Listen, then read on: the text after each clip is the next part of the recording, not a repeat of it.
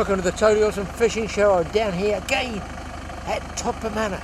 They can't keep me away. My second trip, can you believe it, my entire lifetime. Going to go down, see if I can't luck into a carp or two, give it a bit of a try a few different things for you, stay overnight, do all the naughty things that I'm not supposed to do, and fingers crossed we get to show you guys some fish.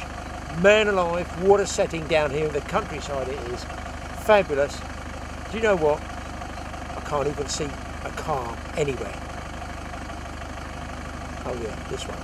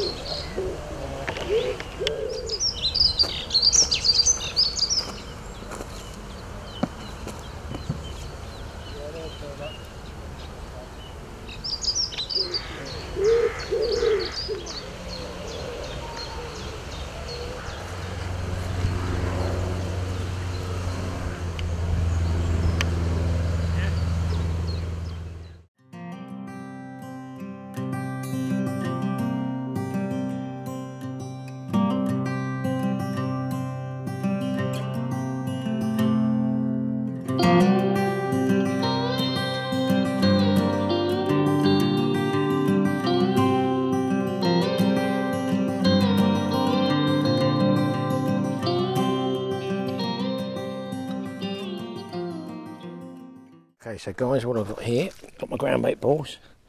I'm using, hopefully you can see this, if I stand up, is that tree over there, and I'm looking at the shadow line, I'm going to go midway to the base of that with a catapult if I can. There we go. A little bit too far. Now, the guy next to me moved, which is handy. That's a good one. Because I want to pound this place, I want to absolutely pound it. And this is a ground bait catapult here because it's rigid, it's got a rigid cup there. Bound together with bits of fishing line holding this here, but if I can get that out there, it'd be nice.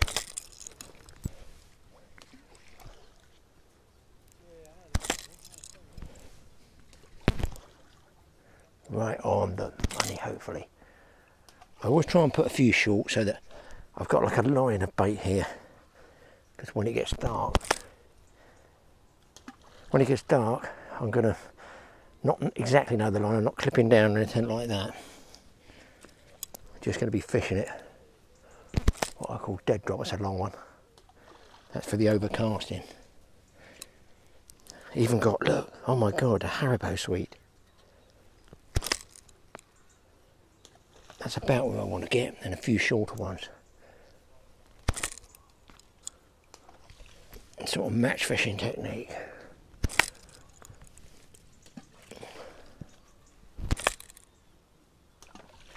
That should be enough to start with while I get the old bivvy up. You can see that shadow line. The difference between a shadow and a reflection. A shadow is going to move with the light going around. A reflection isn't. So always aim for the reflections rather than the shadows. That's a short one. I was trying to do that for the camera. Ducks will like that one. There we go. Now I've got to attack. Oh god. Oh god. Somebody get me a brain. There's a nice fella. Look at the colours in that. Oh, you're going to see that there. Beautiful. Got to be a male mallard, I would guess. Let's put it down there for luck. There's my rice, which of course you can also feed in loose.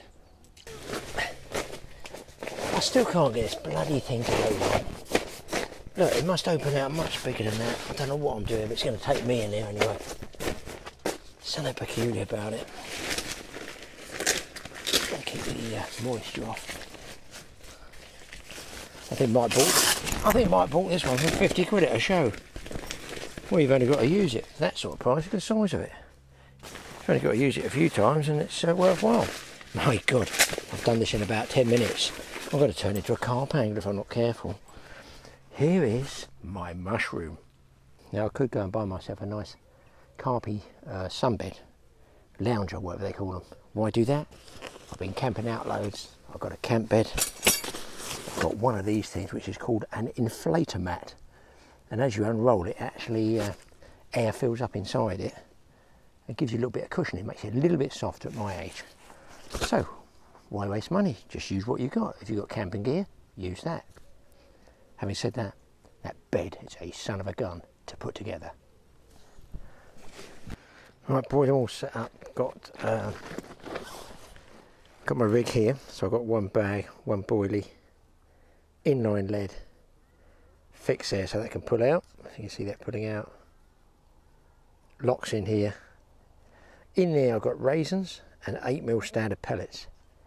This is my first cast. I have pounded it with ground bait. Let's see, bivvies up, tangle time, and I'm going to go straight out about a third of the way across, hopefully.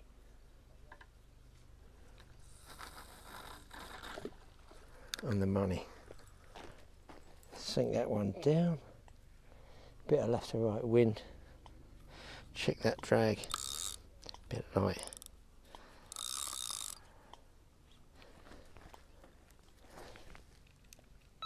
Buzzer on, bait runner.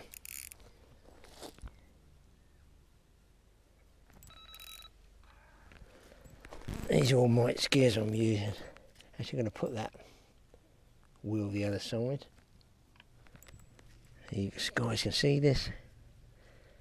Cliff is bobbing on there. It's about as tight as it can get. I'm going to tighten it up just so this comes up at an angle, so I want a bit of weight on the line. Out there. Then I've rigged the other one up. All ready to go. Switch on. And away we go. Another bag.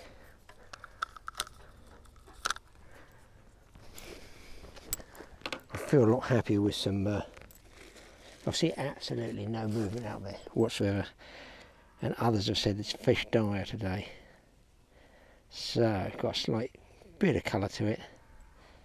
And there we go. A couple of times through the mesh, through the PVA mesh. It dissolves in the water. For those who don't know, it dissolves. This mesh bag, and then all your little particles are around the one with your hook in, which is there. Send this out to the left of that line over there.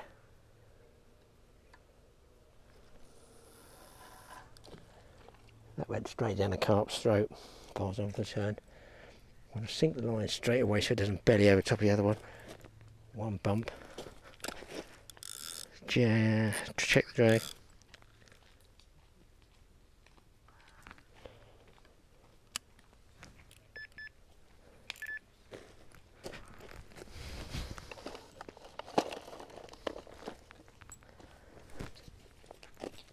I'm just going to be using my standard bobbin, a washing up top bottle.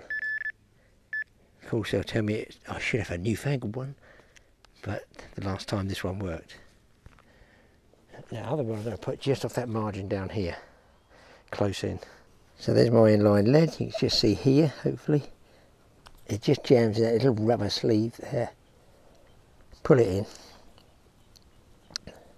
So you've got something to tug against. And there's the bait all ready to go, just down here. I've seen no bubbles or anything moving. Something moving in there, but it could be a duck. People fish this with my fish close. I'll go a little bit further out.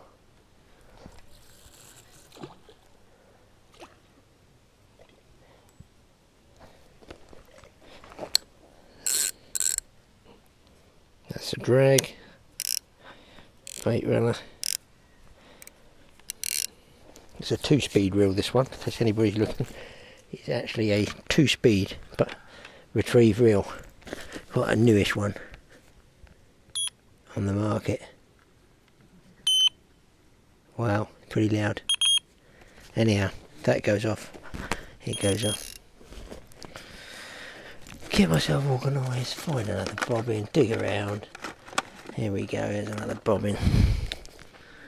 You're going to get peace and quiet later on, people will go, all the day trippers will go. There's about one other guy that is actually fishing all night. It looks good, just got a strange greenish tint about it, don't remember that last time. And I haven't seen a fish move.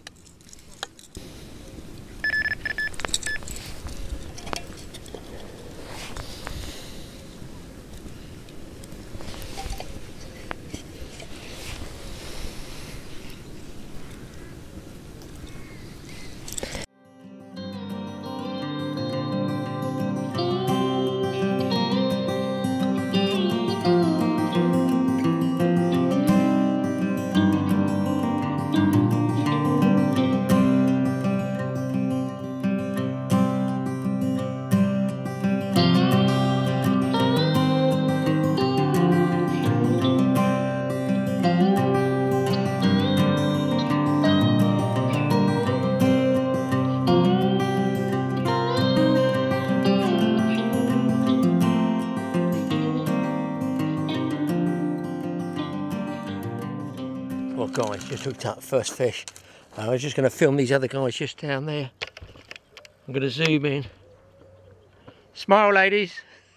So I mustn't mess around, I'll try and get this one in for you.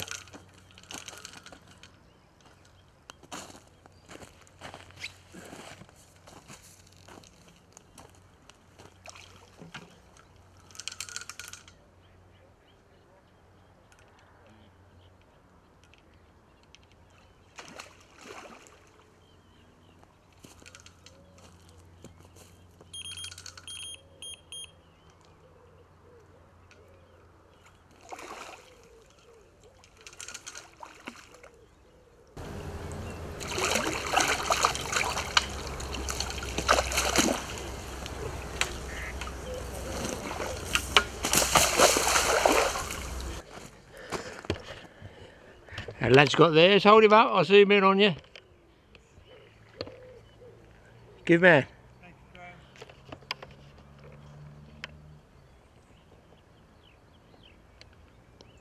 Here we go people. Another nice tub of carp. So you can see they just come on the bite.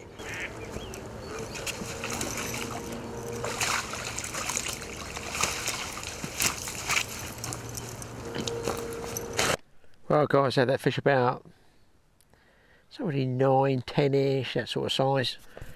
Just shading the doubles there. And the other guys up there are called the Mad Catters. And they've had some catfish at other waters to about 40 odd pounds. And they're followers of the Totally Awesome Army. Watch all their shows. Other guys down there watch a load of shows. Excuse me. But, quiet at the moment. But I've now got in one of the bags trout pellets and I want to call it wicked tuna. Pacific tuna, 15mm freezers.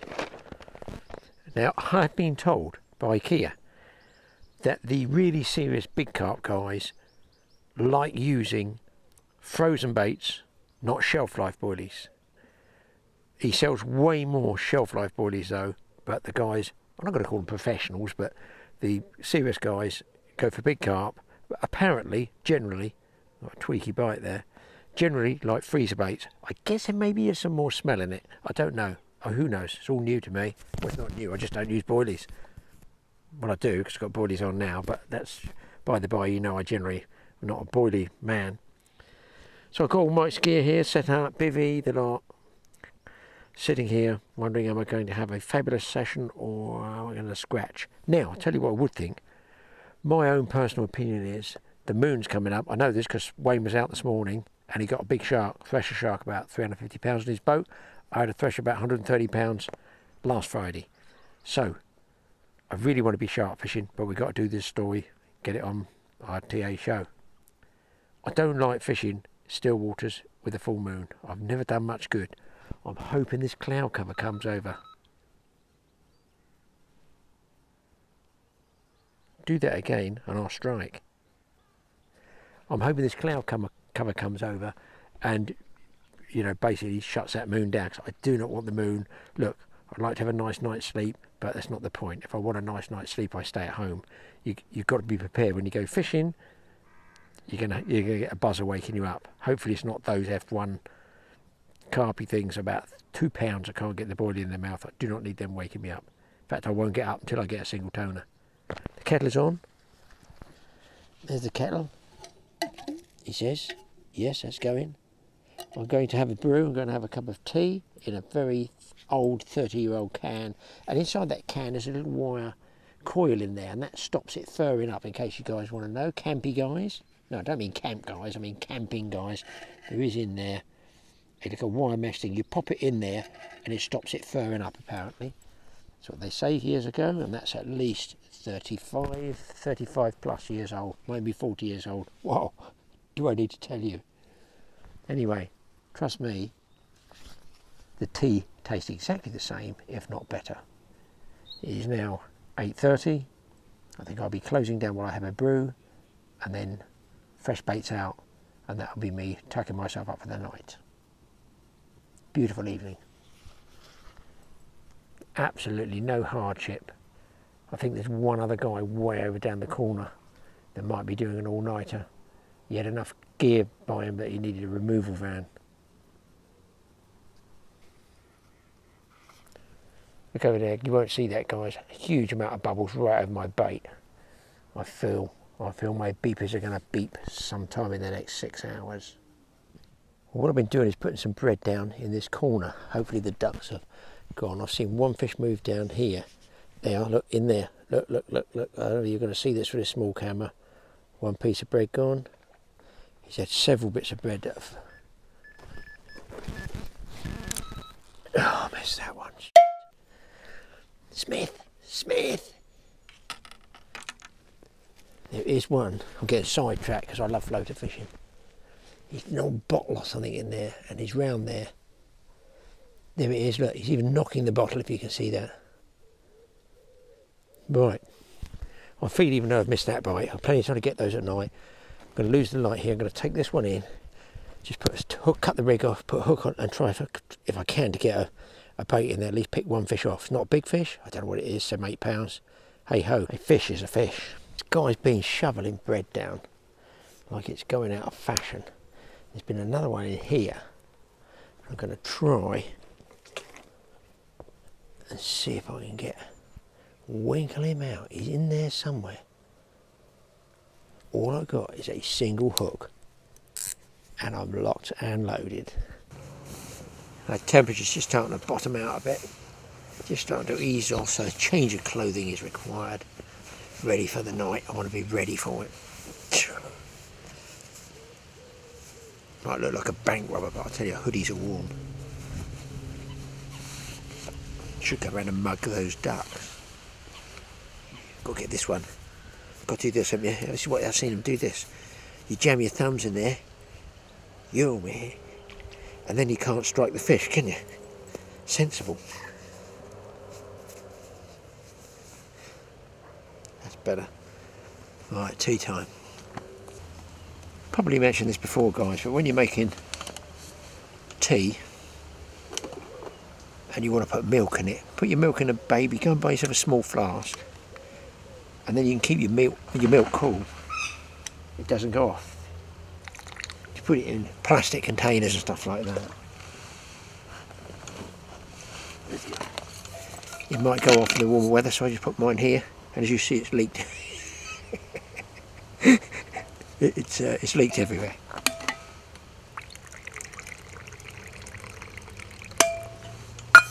What a complete moron. That smells nice in the sun. What if you've ever heard that term? I've died and gone to heaven. It's when something really, really nice has happened to somebody. Maybe they've landed a £90 carp or something. £27 barbel. No, it was actually invented by the man who invented the art of dunking a McVitie's chocolate digestive. These things. If you can get it just right. Very strict. Oh yeah, that's your fault, Smith. Right at the back again, causing trouble. Get to the back of the class. I'll tell you when I want to see you, you're staying after break time. Bloody Smith gives me trouble all the time. These are chocolate digestive biscuits. There is about a 20-second cut-off point when you can get them absolutely beautifully melted chocolate, or they collapse and fall in a heap in your cup and you've got chocolate soup. That's perfect.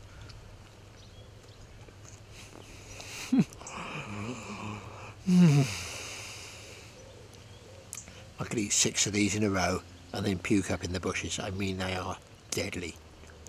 Dunked chocolate digestive. I've died and gone to heaven. I've only got 17 left. They're not going to last till midnight. Lovely. I'll tell you what, they're like a drug. Do you know why? Because I haven't cast this rod out, have I? I really am hooked on them.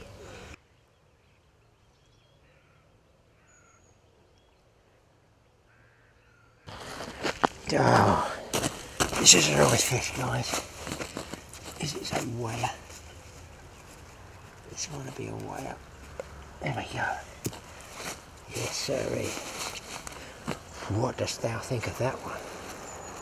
Lovely job. I'd say he's about 14, 12, less 2 is 12. Nice and fat across the back. Give me a good scrap. There we go, let's get him back.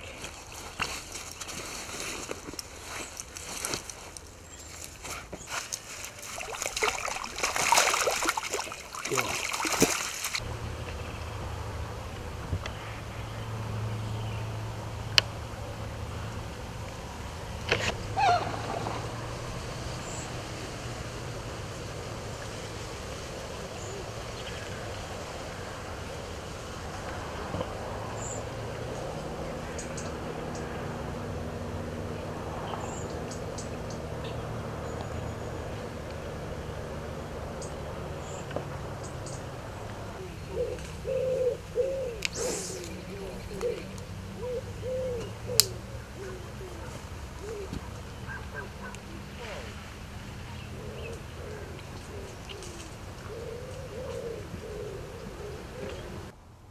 Well guys, it is actually dark, though if you look at that way you can see, and I can see in the monitor here, it looks like it's blue, but it's not. That is the night sky, and I've got my floodlight, photo flood on here. So it's gone really quiet. Had those 2 fish, 12 that last one, missed 2 other really good takes, but I don't know.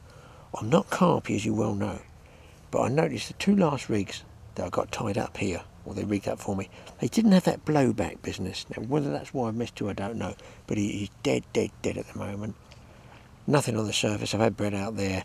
The only thing that's eating there is the roach, so maybe I will get a night's sleep.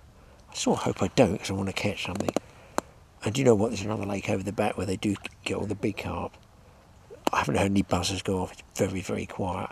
I don't like this moon. That's French. Mean. Moon. I don't like that moon at all. I know it's all the cloud. It's clearing away over there. I just got a bad feeling it's like a one fish deal all night. Beautiful night though.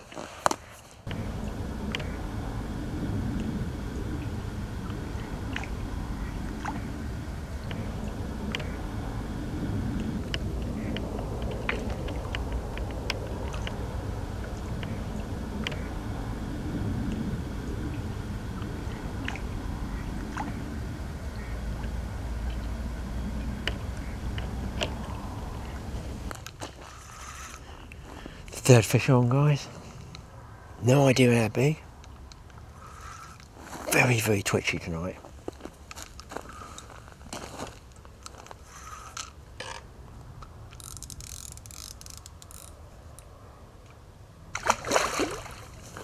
Looks like a small fish.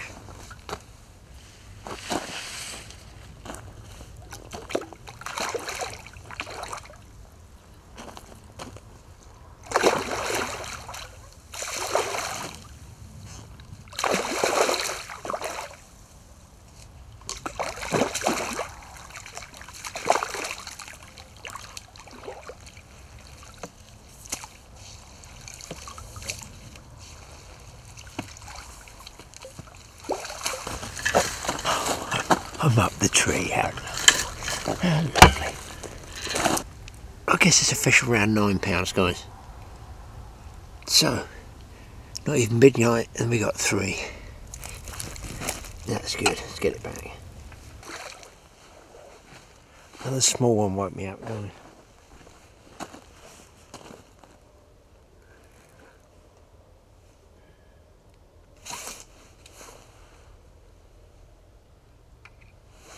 So bad I picked the wrong rod up.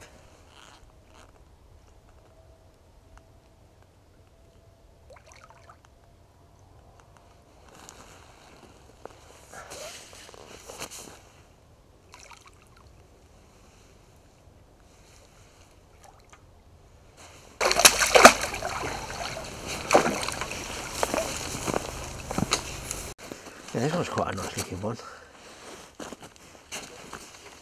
There we go, guys. That's quite a nice looking mirror there. Woke me up just dozing off a little bit. Guess it's about 11ish, something around there. Anyway, good session now, 4 fish. Yeah, that one was right on the left hand margin rod.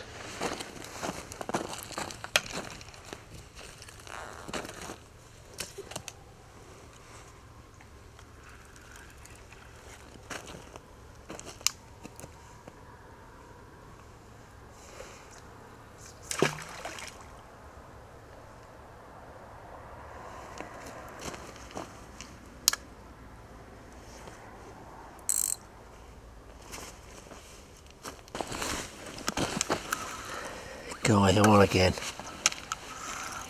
It is, I don't even want to look at the time, it's 10 to 2. How mad is it?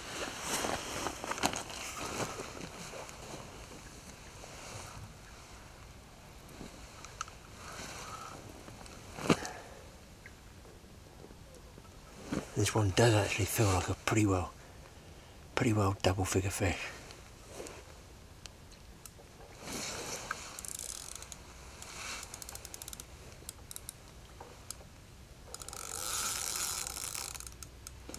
It's the first one that's actually peeled me out of it.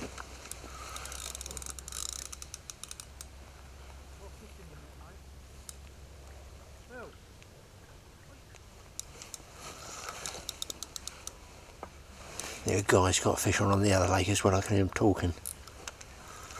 He's shouting for his mate, and his mate's zedded out big time.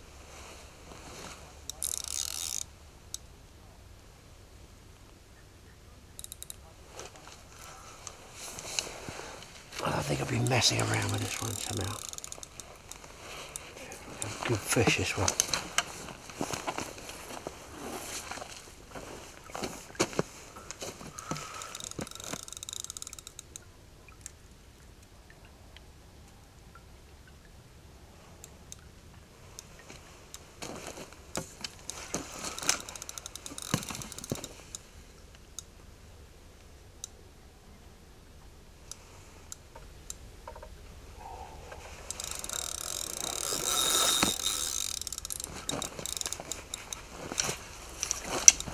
I don't know what to make of this one, guys.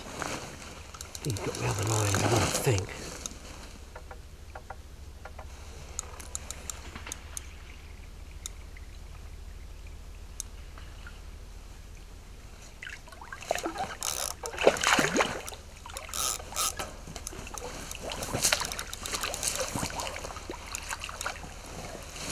Or whatever it is, it's in the net.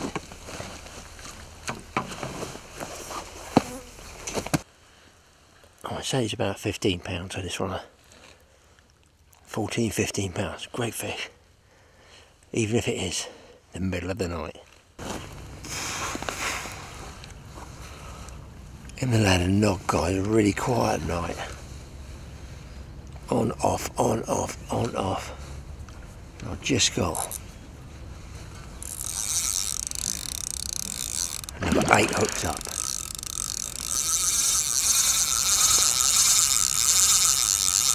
Oh dear. Managed to get the other line clear, which is something. It is 8 o'clock in the morning. Wow.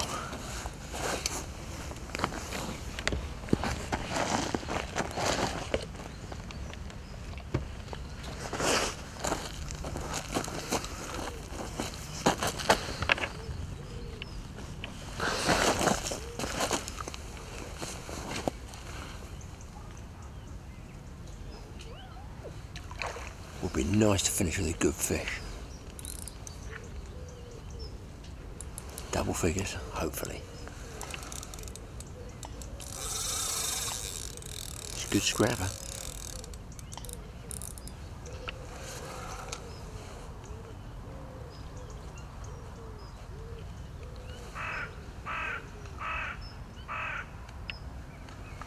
What a setting, so peaceful.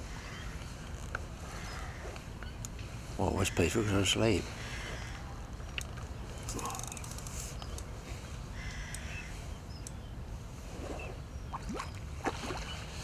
That's not a huge fish, but it's a really good scrapper.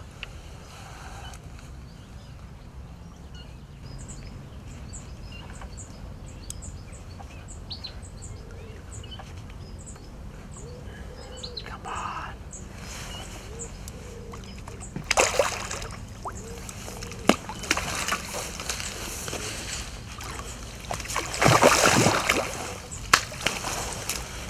I've missed him. Kids don't do this at home when you're tired.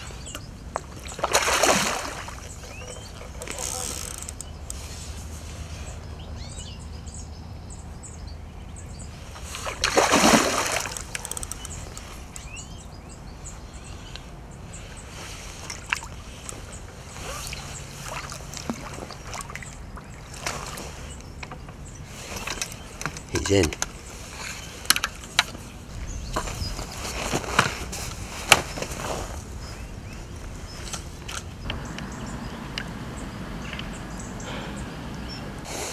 Not the greatest looking mirror I've caught.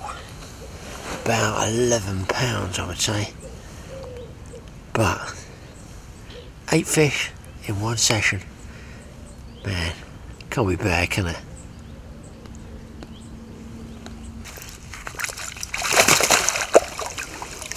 God. As I was.